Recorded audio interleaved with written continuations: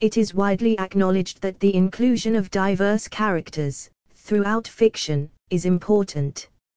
I definitely agree with this. Personally, I feel that one specific form of diversity is too often overlooked when the subject is discussed in general. I'm talking about social class. Working class and underclass characters are underrepresented, particularly in certain genres, such as romance and women's fiction. When working and underclass characters do appear, they are often poorly and unfairly represented.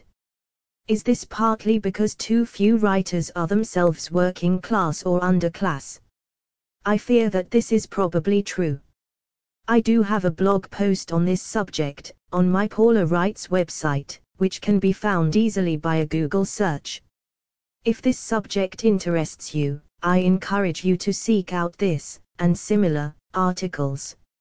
I really just felt that I should mention this here, as it is something that is important to me, both as a writer and as a reader of fiction.